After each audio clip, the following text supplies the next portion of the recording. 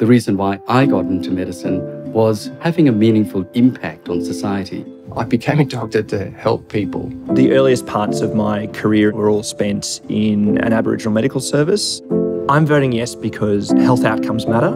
If the health outcomes that we see in First Nations people was right across the whole country, we would have a national emergency. We've wasted so much with so little gain on things that we think are right. We have no clue. When Indigenous voices are heard, they get better health services that are more responsive to their needs.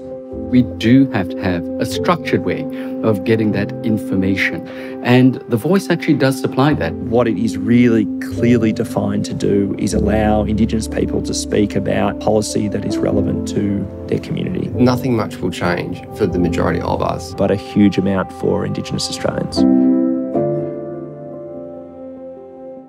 Authorised by Dean Parkin, Australians for Indigenous Constitutional Recognition Limited, North Sydney.